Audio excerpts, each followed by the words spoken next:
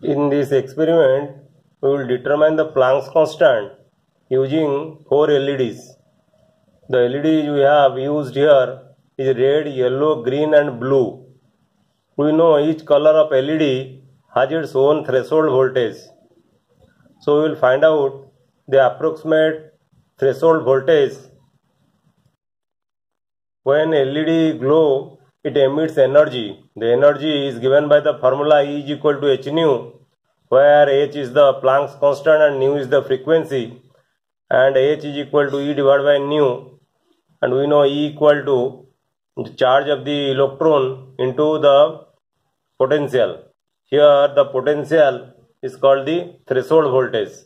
So h will be equal to EV divided by C into lambda, where nu is equal to C divided by lambda.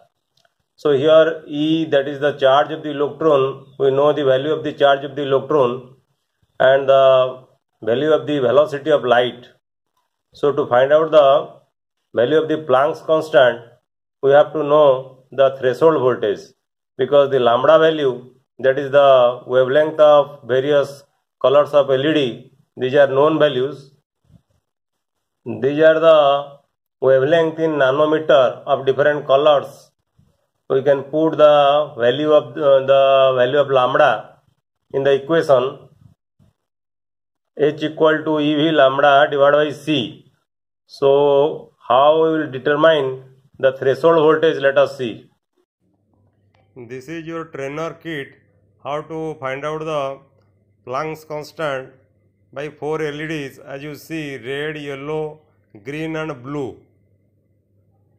Here you have a voltmeter and you have an ammeter, and the circuit shown to you, it is just a forward bias diode. It is a forward bias diode circuit.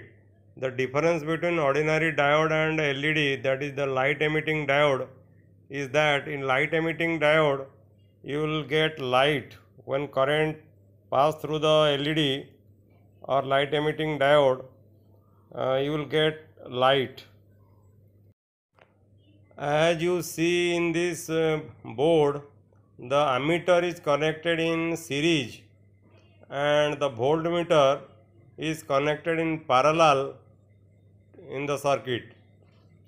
Here we have connected a milliammeter, and when you increase the voltage, input voltage, the current is 0. You see, I am increasing the input voltage, but the current is 0. But at a particular voltage you will see that the current starts increasing. When the current is about 0.1 milliampere, you record the voltage, that is called the threshold voltage. Or when the current starts increasing from 0 to some value, you will have a voltage that is called the threshold voltage for that particular LED. And first we have connected the red LED. So you just see what will be the threshold voltage. You see now the current is 0.01 milliampere and the threshold voltage is about 1.57, and you see this is a red LED. When you increase the voltage, the LED will glow. You can see how the LED is glowing. When you further increase the voltage, the brightness of the LED will increase. You can see clearly how the brightness of LED is increasing, and the current is also increasing. From this value of voltage and current, we can find out the value of the threshold voltage from the graph. Now we will find out the threshold voltage for the yellow LED. I am increasing the voltage and the current is just 0.1 milliampere. Let us see what will be the corresponding threshold voltage.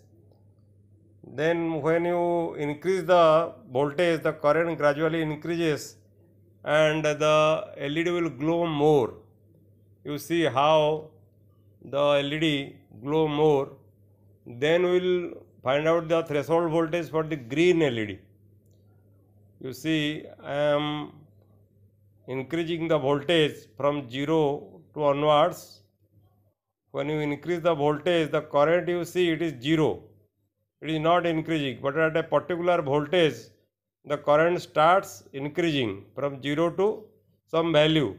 That particular value of voltage is called your threshold voltage. You just see that is the 2.16. At 2.16 volt, the current is 0.01 milliampere. That is the threshold voltage for the green LED. When you increase the voltage, you see the brightness will increase. Okay, you can see it, and you draw the VI characteristics or IV characteristics from this data, that is V voltage and current data. Now I will calculate the threshold voltage for the blue LED. This is the blue LED. You increase the voltage and you will see the corresponding increase in current. And what will be the, you see just at 0.01 milliampere, 2.43, okay, 2.43 voltage is the threshold voltage for the blue LED. So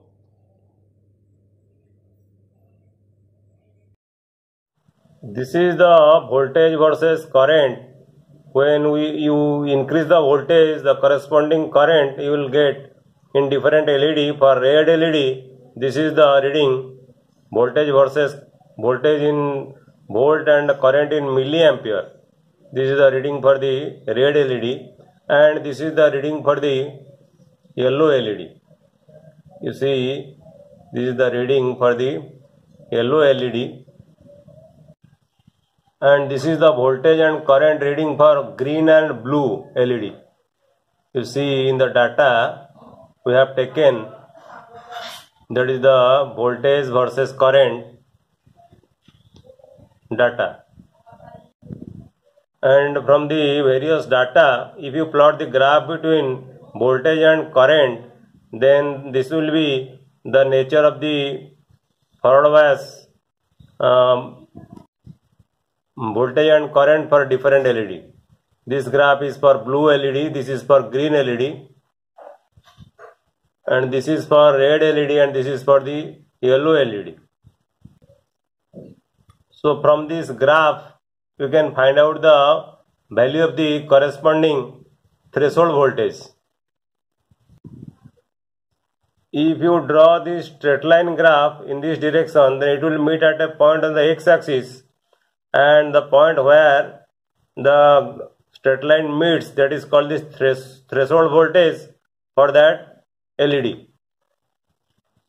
So after finding the threshold voltage either from the experiment or from the graph, if you put the value of the threshold voltage, the charge of the electron and the wavelength and the velocity of light, then you will get the value of the Planck's constant.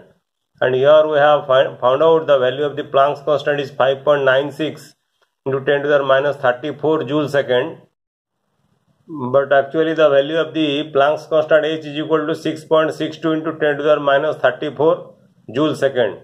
So there is some error in this experiment. So you have to calculate the error in this experiment. Thanks for watching.